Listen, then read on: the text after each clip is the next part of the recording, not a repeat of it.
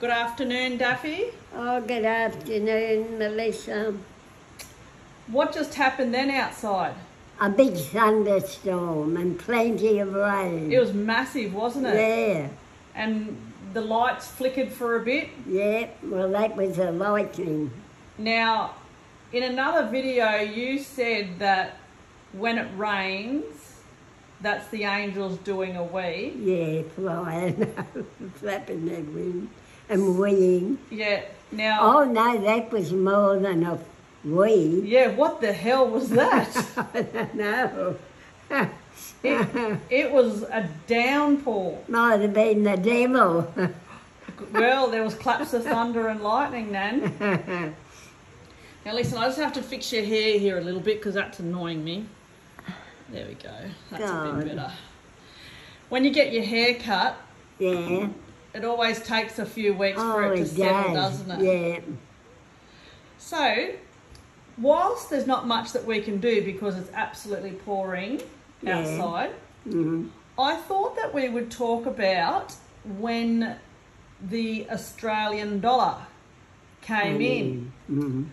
So before the Australian dollar, which happened on the 14th of February 1966, we had the Australian pound.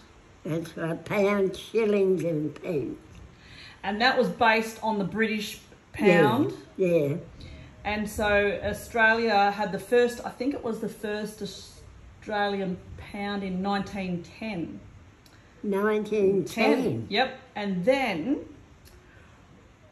we decided to go to the Australian dollar.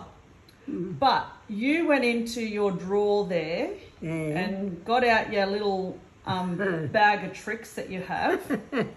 So the old Australian pound was made up of half pennies, which is like equivalent to half a cent. Then a penny was 1 cent. Yeah. A threepence was 2 cents. A sixpence was 5 cents. A shilling was 10 cents. Yeah. And a florin was 20 cents. Yeah. And you found some in your little bag of tricks there. Yeah. So this one here is 1 penny. Yeah. Then these ones here are your half pennies. Your half pennies. There's 3 of them. Oh yeah, one's in 1942, Nan. What's that one? Hold on a second. What's that one? 1921. And then this was your florin. Yep. There we go. And then what are these ones again? Sixpences. Sixpence. I think. And you've had them, well, obviously for a very long time. Yep. Yeah, 6 pence. Yep, which is the equivalent of 5 cents. Yeah. So I'm just going to do a little bit of history and then you're going to talk about what it was like to convert. So in 1966... Yeah. Oh, what were you? You were 38. 38? Yep. You'd have been 38 when it changed. Yeah. So, how it came about was, in 1959, Harold Holt was the National Treasurer.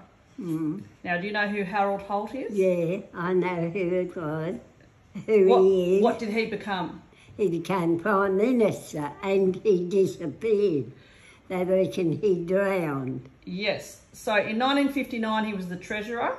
And he kicked off this new decimal currency. Yeah. But in January of 1966, he became the 17th Australian Prime Minister. 17th? Yep. Yeah. And you said just then that he disappeared? Yeah, he went swimming and they never ever found his body. No. They presumed he drowned. So he was down swimming at Cheviot Bay. And him and a friend went swimming and it said that he got caught in a rip and his body was never found. Yeah. And that was December of 1967. 67. So, you know how the Australians have a lot of sayings? Yeah. And we have some weird ones. Yeah. Now, I don't know if you would know this saying, but a lot of your followers who are in Australia would know that Harold Holt is obviously because he disappeared. So when you are hanging around your mates and they take off and they do the bolt, you know, they bolt off like a horse, you will say, oh, he did the Harry Holt. Yeah. Have you heard it? The Harry Holt. Oh. That's what Australians, young Australians will say. Poor Harold, he didn't probably realise he was going to be used as a saying as such. Well, they never ever found his body, but in the ocean, it was in the ocean in a boat. Yeah. You never know where his body would have gone. Exactly. So yes, when you hear someone say, oh, my mate did the Harry Holt, that means he took off, he bolted. Yeah. Now, so if you go on YouTube, and I just showed you a little clip where back when they were trying to get the Australian people to understand that it's gone from pennies, threepence, sixpence, shillings, florins into two, which is dollars and cents, they did all these ads and there was little cartoon characters. Yeah. But I just showed you that and you said you don't remember that. No, I don't know. Well, we wouldn't have had TV where we were boarding. Yeah, you said you didn't know. You were married then. Oh, 66. Yeah, you would have been in Dundas. Yeah. So you said you don't remember that, but you do remember the day that it converted. Oh, yes, yes. So how kind of, not good, but kind of. How did you go with that? I found it hard at the beginning, but if we were to go back to this now, it'd be hard to do too. Do you ever recall going into the shops and trying to work it out? Oh, yeah, in shop windows. But like when you had to go and pay for groceries, did you remember whether you struggled? Yeah, it was hard at the beginning, but you get used to it. You had to. Well, you had no choice, did you? Yeah, that's true. And where did you, I don't know if you're going to remember this, but you would have had your own cash because, well, they didn't have FPOS machines back then. No. So all those things. No, yeah, exactly. Did you have to take your, like this money here? Did you have to take it into the bank and ask for the new dollars and cents? Oh, to tell you the honest truth, I have forgotten. There would be people about that would remember it, but see, I wouldn't have. Oh, no, I don't remember it. You know, it's something you don't kind of concentrate on. Yeah. But it took a while to get used to it. Right. And when you were working back then, you got paid cash? Yes, in a little envelope.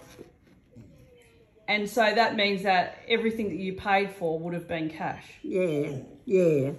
Because it went then, your money went into your bank account. Did you go and bank your money? No, I never banked it. But if you got paid, your money went into your account.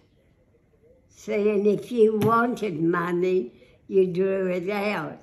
But did you get cash when you were working or did you put it into your bank account? Oh, I used to cash. And then did you ever bank any money? Oh, a little bit, no. Well, it was only my money and I had to pay board. Yep.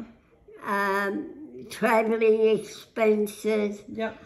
Morning teas when I were, and lunches. Yep. So you didn't have that much to spend No, on. my God, no.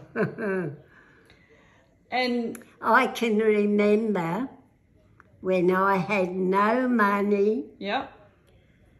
and I went to church one Sunday and I wouldn't kneel down at the altar because I had holes in my shoes.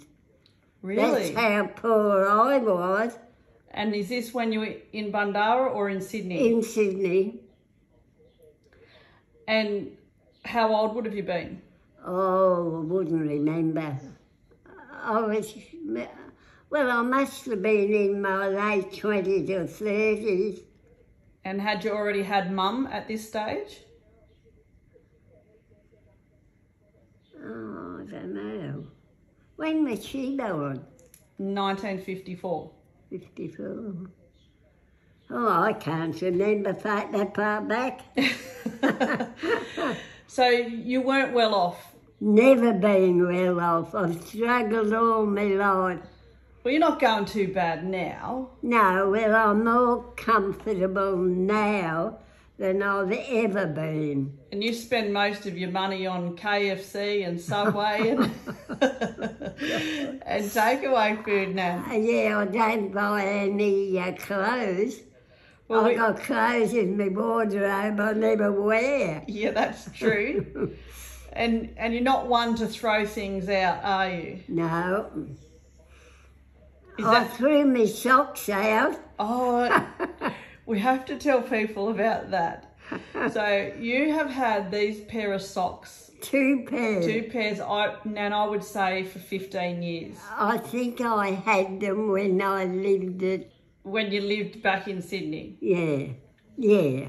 And you loved them because they had no elastic in them. Yeah. And now they got elastic and I hate them.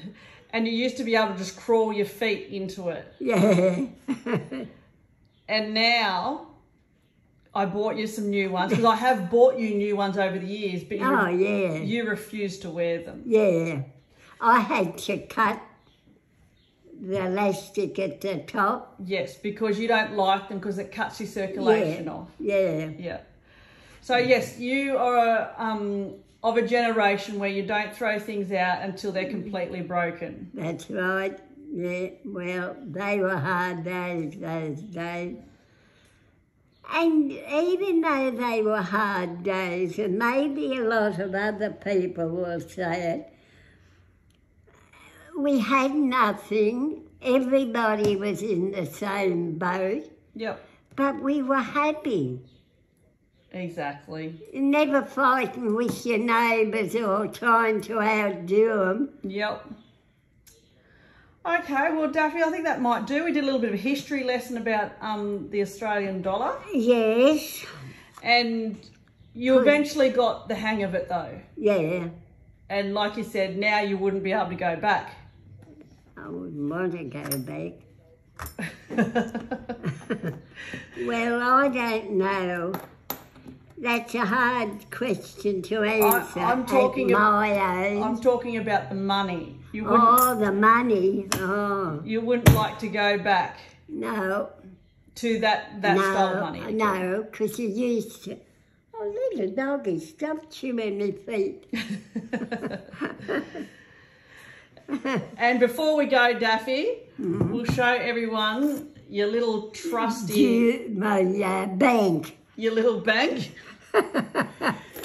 Yeah, that, I would say, would probably be about 50 years old, I reckon. Oh, probably would be. And it's brown velvet.